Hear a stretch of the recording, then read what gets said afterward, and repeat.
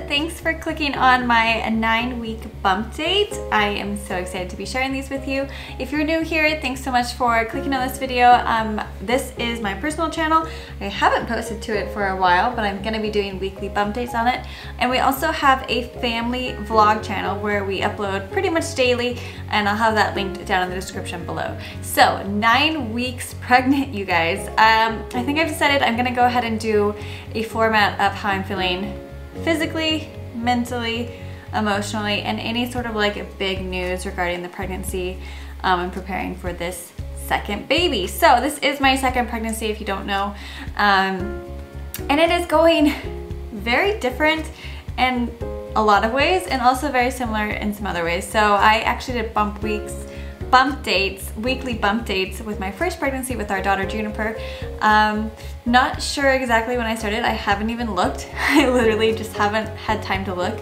But if I did a 9-week bump date, I'll have that linked down in the description below if you're interested to see how my first pregnancy is comparing to my second pregnancy. So let's start with physical, how I'm feeling physically. I'm actually feeling so much better this week.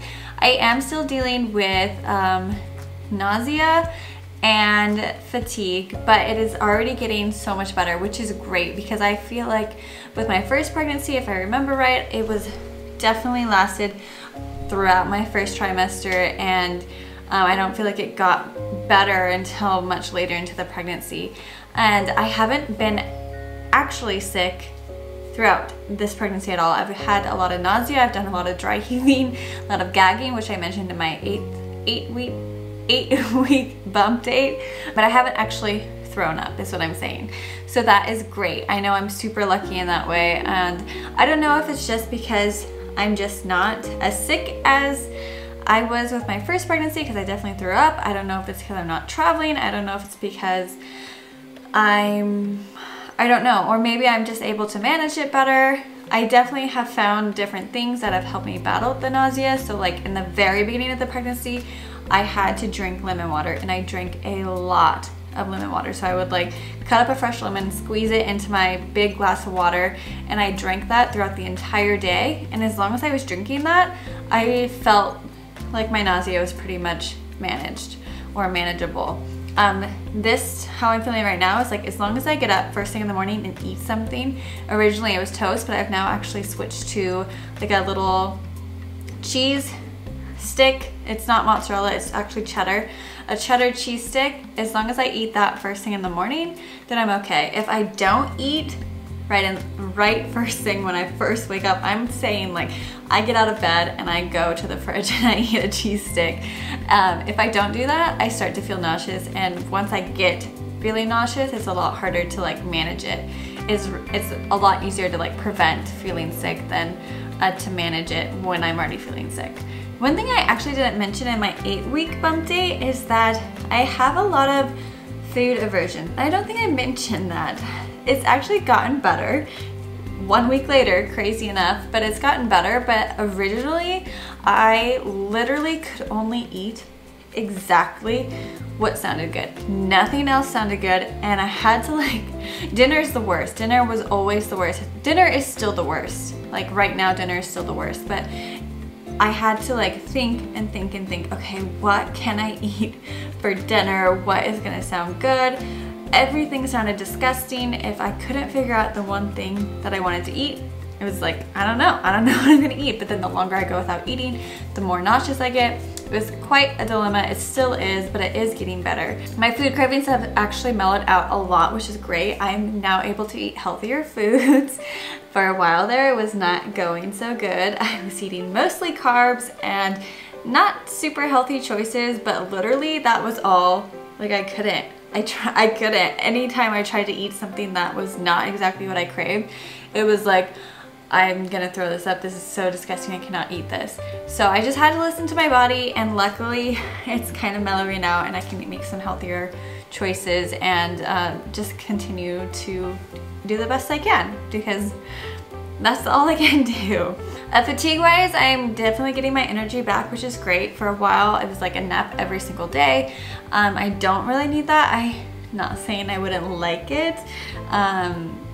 but I'm doing a lot better. I have a lot more energy and I have a lot more focus. Like I said, we run a daily vlog, and for a while it was like, I am so tired, I cannot even pick up the camera and talk to the camera or talk about what's going on with my day. I just couldn't. I just felt like I could do nothing. I just wanted to zone out, sit on the couch, and I'm definitely feeling a lot better at that point. I have a lot more energy.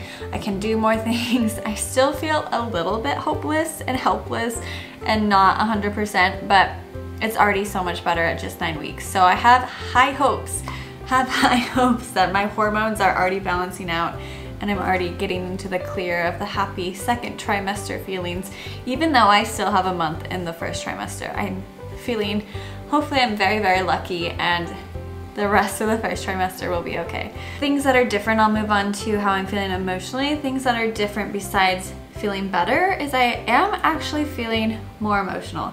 So it's weird because like the physical aspects of the hormones, the extra hormones in my body are kind of diminishing, but then like emotionally I am feeling more emotional. Like little things will kind of make me tear up, and I'll be glad. I'm like, oh, I'm glad I'm wearing sunglasses right now in the car because this song is making me tear up.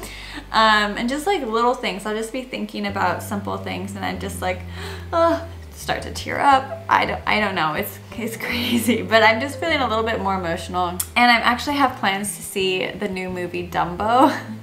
If you don't know, that's out in theaters, and I'm kind of scared to go see it because I'm afraid I'm going to like sob, like uncontrollably sob in the movie theaters. So hopefully that does not happen. Hopefully I can keep it under control and just be a normal person with like tears running down my eyes, but I'm a little afraid I'm gonna go and uncontrollably sob in the theaters and like have to walk out for a second. So that's what I'm talking about with like extra emotional. I'm definitely extra emotional these days, and I will say I have been still a little, I think I mentioned this in my 8-week bump date, I've been still like a little bit more irritable. Like my patience level is definitely lower, which is something I'm really trying to manage and work on, especially because we have a toddler and I don't want to, it's just hard. I'm trying to manage my emotions and stay patient and just keep our home a happy, loving home. But I definitely have some outbursts that I'm not proud of. So working on that, and hopefully as my hormones balance out, I will feel a little bit more in control of my emotions. Mentally, so mentally how I'm feeling, I would say I'm still kind of in the same place I was at 8 weeks. I'm still processing that I'm pregnant, which is weird. It's so different from the first pregnancy. The first pregnancy just felt like it kind of took over my entire life.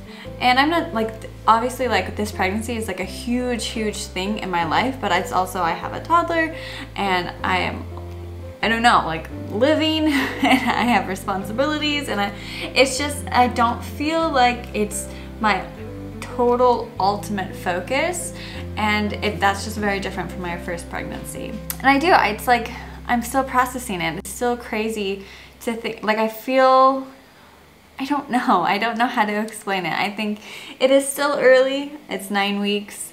It's still settling in, and I'm still just like wondering, like, how is it going to be? We're gonna be a family of 4. How is it gonna be different? I am getting really excited. We found some really cute books.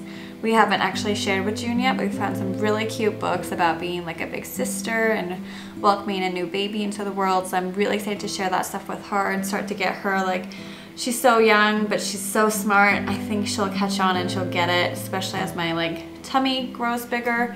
I think she'll kind of start to catch on and figure it out. But it'll be fun sharing those moments with her and just kind of building that anticipation with her about a new baby. And we've still got a ways to go, but I am excited to like share those books with her and those special things with her. Also, I would say one more thing mentally is that, so I still feel like I'm processing it, but we are going to be taking a genetic test that my midwife suggested. It's called, I believe, prequel. If you're interested, you can look it up. They do a bunch of genetic testing, and it's actually done through my blood, so it's not invasive at all with the baby, but they can learn a lot. I have no idea how this stuff works. I'm not a scientist, but they can learn a lot about the baby. And like her philosophy, it's not like we're a high risk or that we have any anticipations of any like genetic issues or anything or whatever. We don't anticipate any problems, but it's just her philosophy is right now they're offering funding, I think that's it, financial funding, or I don't know, they're offering it, so it's a pretty affordable genetic test for most people or a lot of people. And she just says knowledge is power, so like the more you know, the more, I don't know, I agree with that. I like the idea of having like all that information, all the genetic information, just in case there is something or if something shows up, and then we have that information and we can deal with it. So we are going to be doing that. We're doing that this week actually, and the thing about this, I'm kind of like ranting, but the thing I'm talking about is we're actually going to find out if we're having a boy or a girl through this genetic testing. So we're finding out so early, and that I'm so excited about, but it also is kind of weird because I feel like this pregnancy hasn't even totally settled in with me, and then to be able to find out if I'm having a boy or a girl so soon, it's just like, it's just crazy to think that I'm gonna know if we're having a boy or a girl. With Juniper, with our first pregnancy, we actually waited longer because we were traveling, we were living on the road, so we were like waiting for different times and different places to do testing so that it was easier while we were traveling. So I can't remember when we did it exactly, but I know we waited longer, and it was like, I don't know, I think the average is like 20 weeks or something when you get the 20-week ultrasound. And it's like, I don't know, I don't know how to explain this feeling. It's part of me, this is a conversation I literally had with Corbin, was like, okay, well, let's do the genetic testing, but let's actually not find out if we're having a boy or a girl right away. Like, let's just not click on that information and let's just wait. Just because I know I'm not gonna have the willpower to do that, but part of me is like, I need to at least wait for this to feel like I've been waiting for a long time, like that anticipation of waiting to find out if you're having a boy or a girl, and you're like halfway through your pregnancy and you've been like waiting and it's all settled in and you've got changes, you've got like a belly or kind of, and yeah, it's just gonna be very different. A very different pregnancy. It's crazy, it's just so different. So we'll see. Weird, random thoughts, but that's where I'm at mentally. Also, I do want to say, before I wrap this up, because I've been just like talking for like 15 minutes now, I want to say I'm so glad, at least on the last bump date, that there were comments, which is amazing.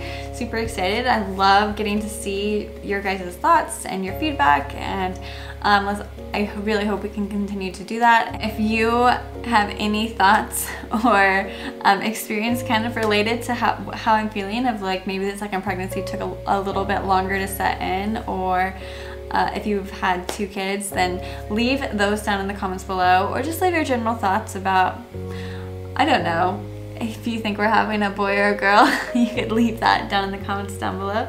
And definitely be sure to subscribe to this channel so you don't miss any bump dates, and definitely go subscribe to our family vlog so you can see our daily adventures. And I'll see you guys next week. Thanks so much for watching. Be your feeder.